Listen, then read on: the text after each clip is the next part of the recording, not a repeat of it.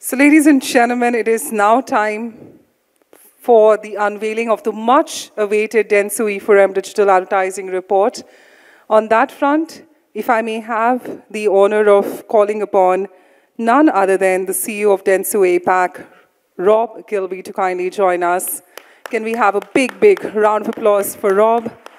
Joining Rob, if I may request the Chairman and Editor-in-Chief, Business World and Founder, Exchange for Media, Dr. Anurag Batra, along with the co-founder, Exchange for Media, Mr. Naval Ahuja, to kindly join us. As our three dignitaries are on stage, it's time for me to invite the dentsu leadership as well. Starting with, if I could have the honor of having Ms. Divya Karani. Divya. Vinod Thadani. Vinod, thank you so much. If I could have Asha Suvarna. Sapna Arora. Come on, ladies and gentlemen, a lot of applause for the entire dentsu leadership. Anita Kotwani. Rupam Garg. Simi Sabhane. Nilesh Gohil. Bhaskar Jaiswal. Sujata Dwivedi. Sagar Sethi. Hiro Dingra. Imtiaz Wilatra. And if I could also have Anand Thakur, the Head of Growth and Agency, Criteo, to kindly join us. Anand. Now that we have the entire leadership, we've got Anand, we've got Naval, Anurag, and of course, the CEO of Dentsu APAC, Rob, on the stage, along with the leadership.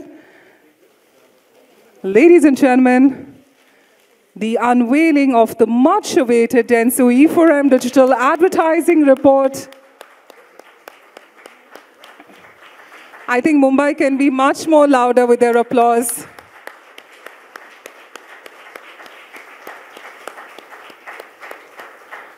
And I believe some are still, yes, let's just try and get the picture perfect moment.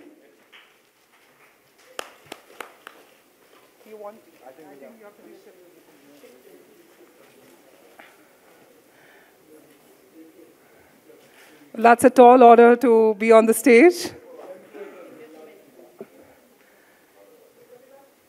And ladies and gentlemen, this is the perfect moment for Dentsu E4M report hashtag to be put on social media. Let's click their pictures. Let's get it uploaded on your social media. Thank you once again. Thank you. God bless. Congratulations. Good afternoon, everyone, and welcome once again. A huge call out. Thank you. Thank you for all of us here gathered in this room today, as well as a larger media and marketing fraternity. Our Dentsu E4M digital advertising report is much sought after, and in very many ways has become the bellwether for the digital ad economy in this market. I find marketeers reaching out to me throughout the course of the year asking for a copy. And I must share, just 2 weeks ago, there was a reach out again, and despite me saying, look, 2 weeks later we're going to launch our 7th report, there was, why don't you send me the last year's report? So a huge call out, because what it does is it acts as a fuel to our passion in bringing out this report year after year after year. There was a pause during COVID times, but we've continued with the tradition of doing so. So thank you, everyone.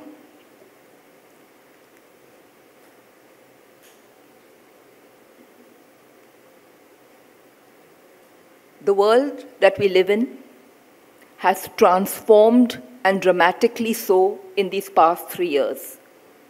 It's changed forever who we are as people, the way we work, the way we play, our passion, our priorities, our values. And therefore, if we pause and look behind before we look forward, the single most pivotal change has been media.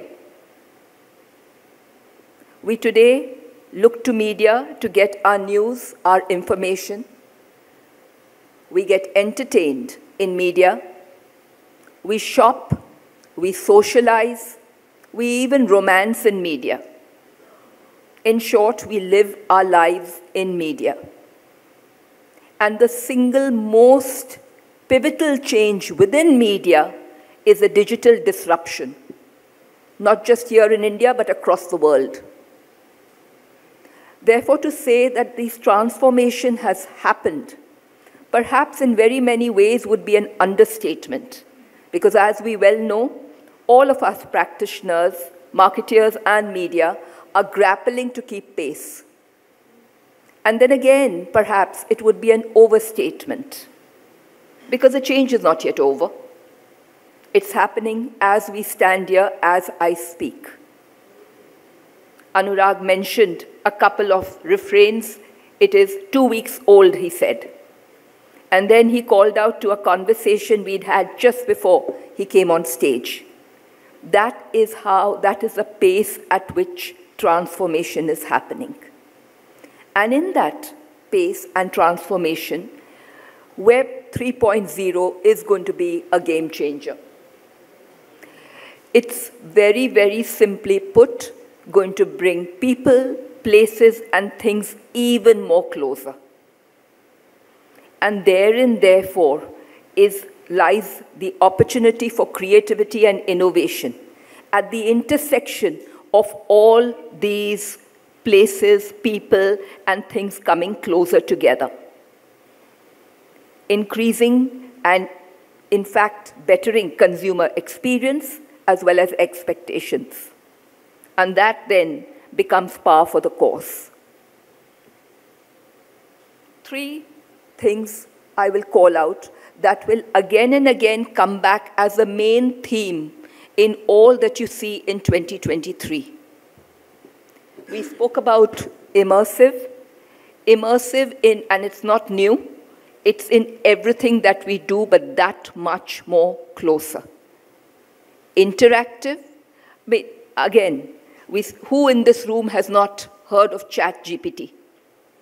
And while we are all wondering all that it can do, it is learning at the speed of learning. When asked, actually, and this some of you all may know, when asked the founders of ChatGPT, when they were asked, how will you monetize it? There was a pregnant pause, and then they said, you know what, we'll pose this question to them, and they'll figure a way. So there it is. Immersion, interaction at its best.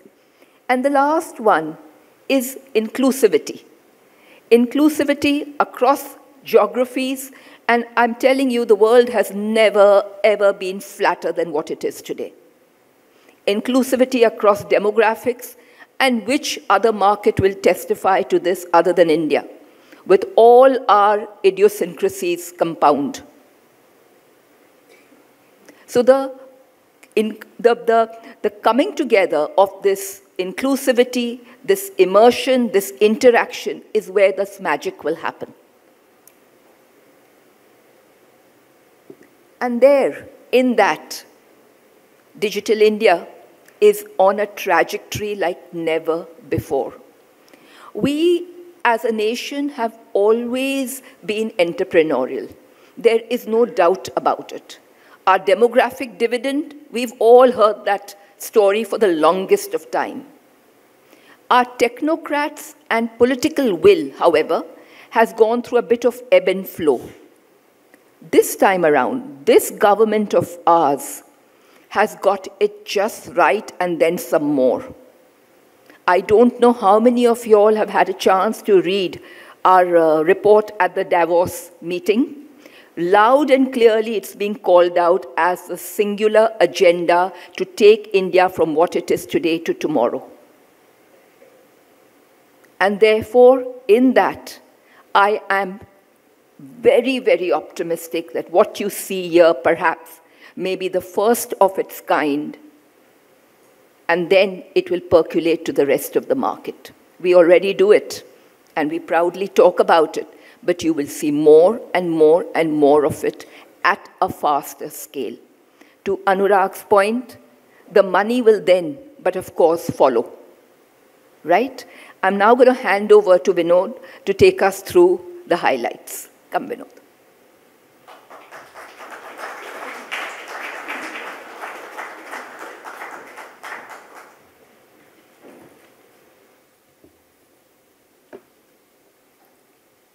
Hi, good afternoon. Am I audible?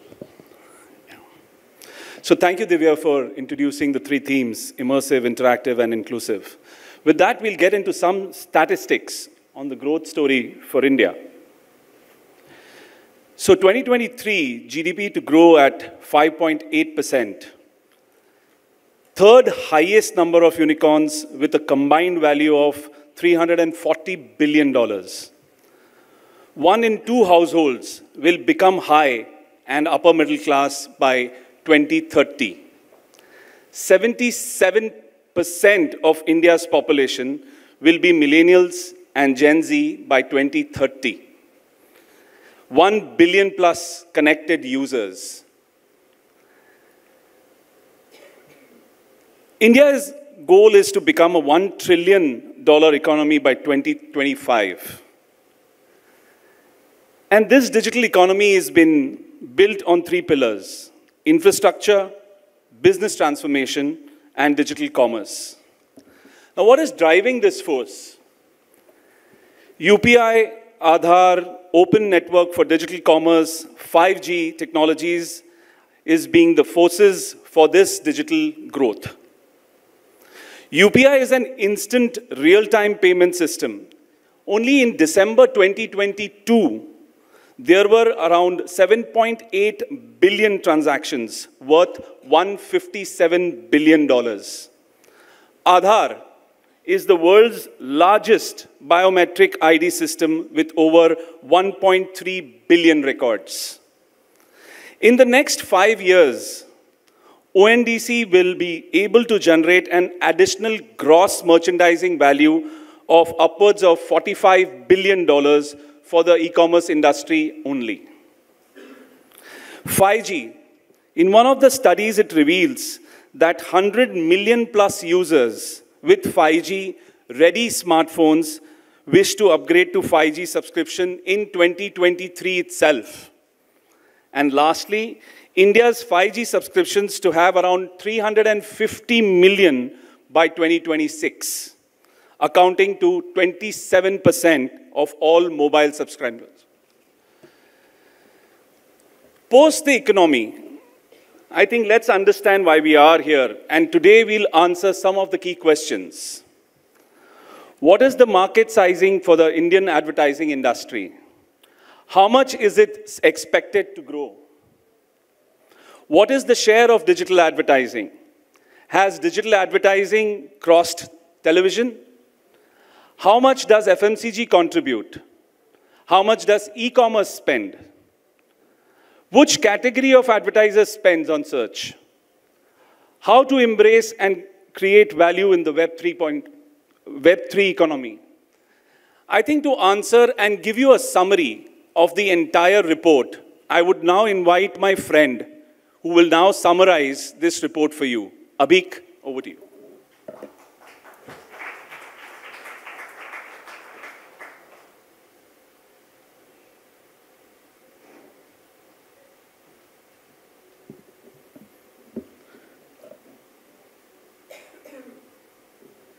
Thank you, Vinod, Divya, and everyone here.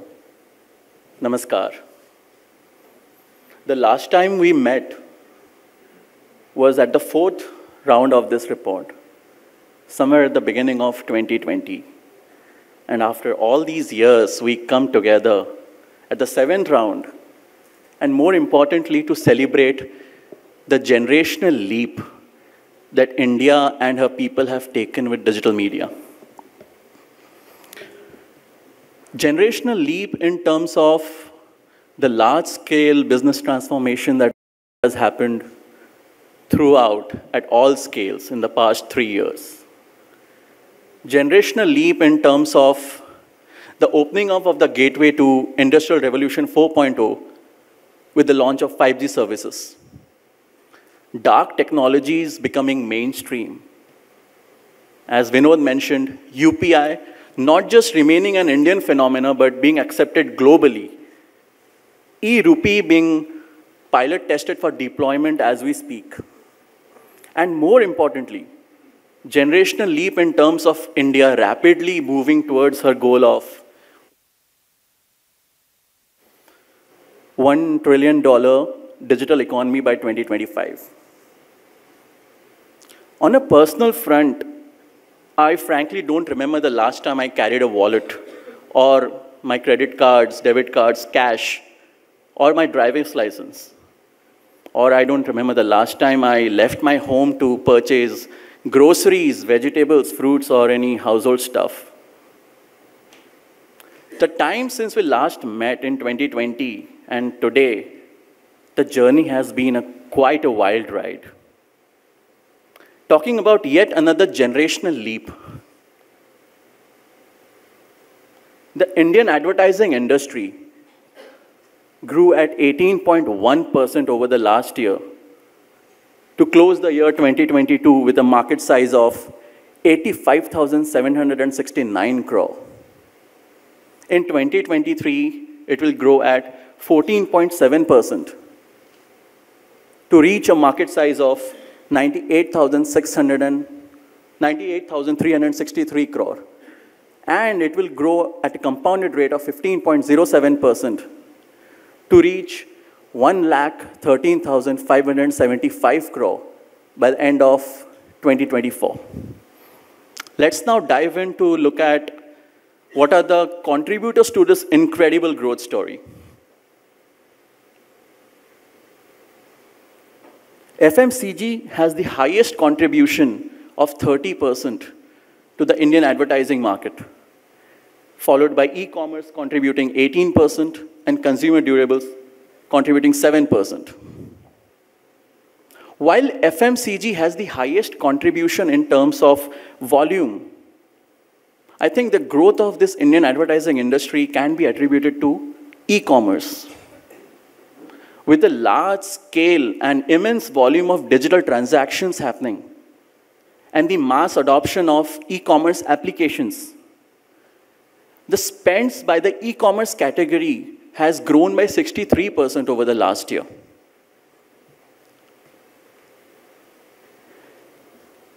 The biggest share of advertising spends comes from television, contributing 40%, followed by digital media contributing 35%, and print contributing 21% to the Indian advertising industry.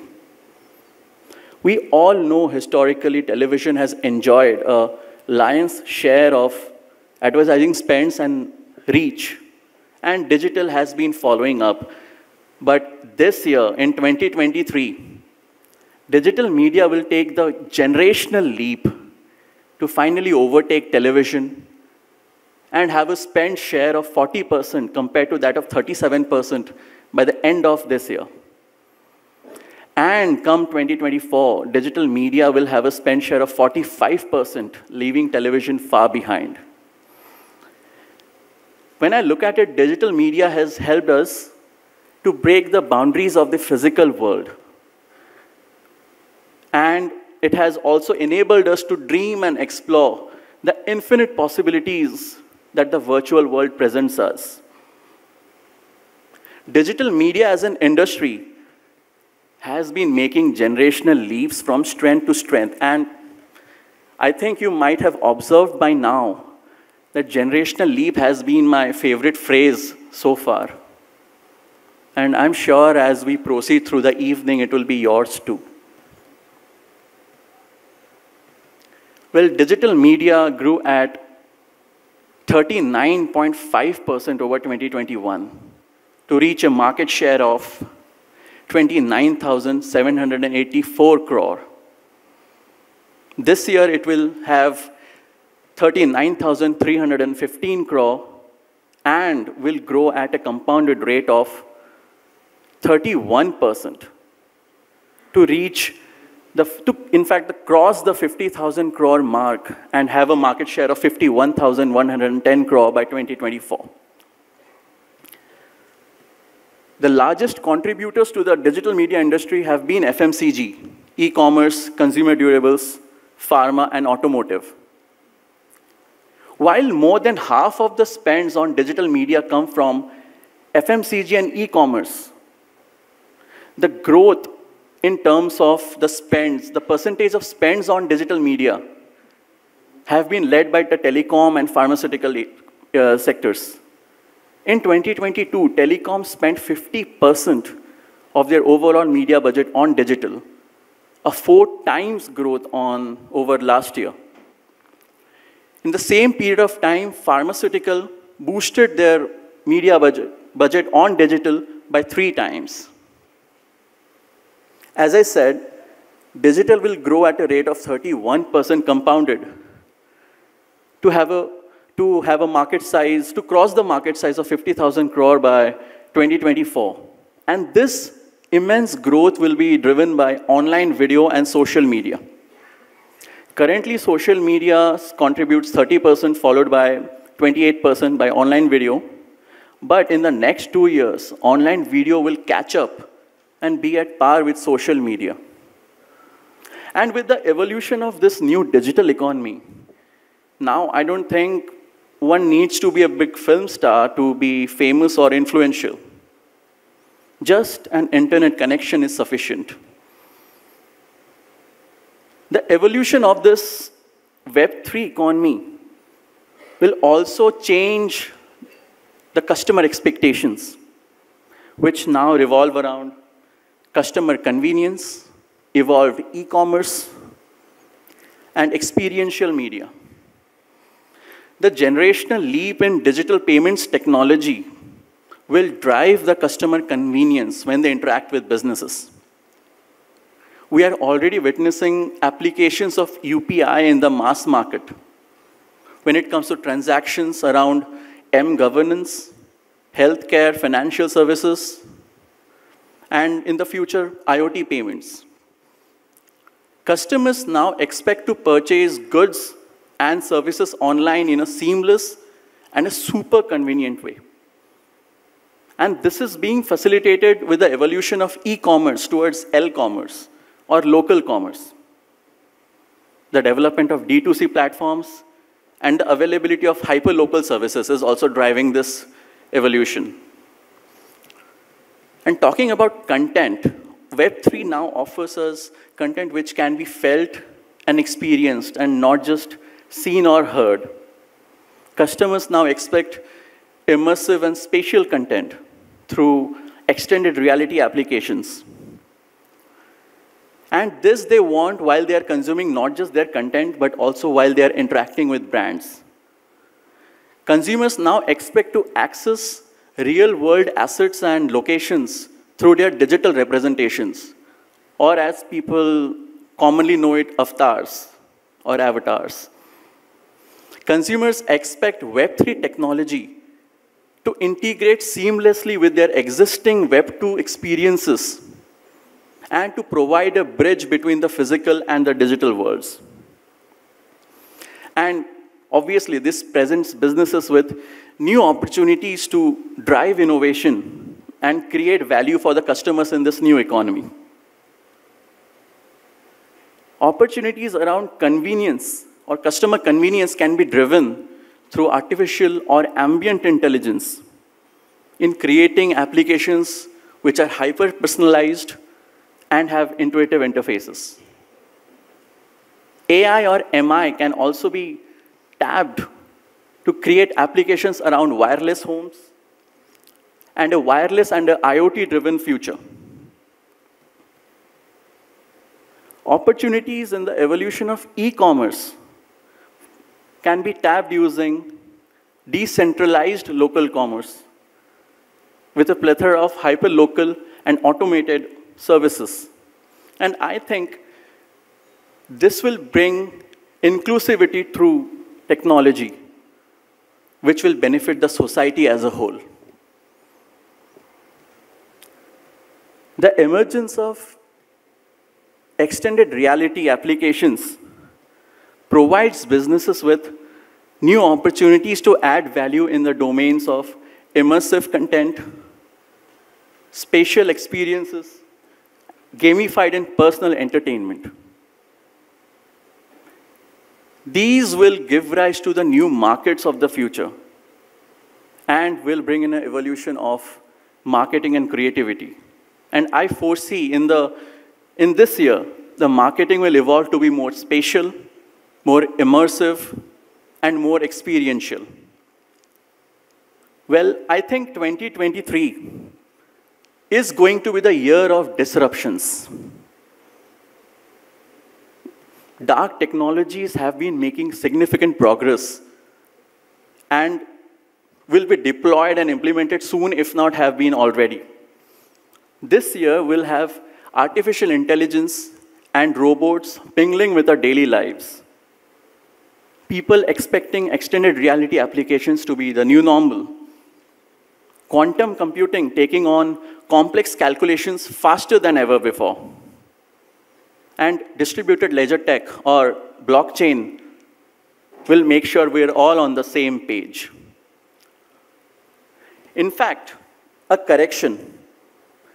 I think AI has already seeped in our lives much faster than we could have ever imagined. For example, just check this report that we just launched. If you don't have the physical copy, just check the digital copy of the report. And I can say, apart from the solid data and figures that we have been carrying for 7 years now, the report this year, in terms of the design, I would call it a chef's kiss. And guess what? The artwork and the design for this report has been generated completely using generative AI tools. What you see right now is the first physical manifestation of generative artificial intelligence using Midjourney, DALL-E, ChatGPT, or as people know, ChatGPT. And this makes this dentsu E4M Digital Advertising Report 2023 the first of its kind in the world to have an artwork generated completely using artificial intelligence. And to look at it, we have just begun this generational leap. And we are way, way far from the apogee. But in the paraphrasing Neil Armstrong, I would say it's one small step for technology and one generational leap for mankind. So fasten your seatbelts, y'all.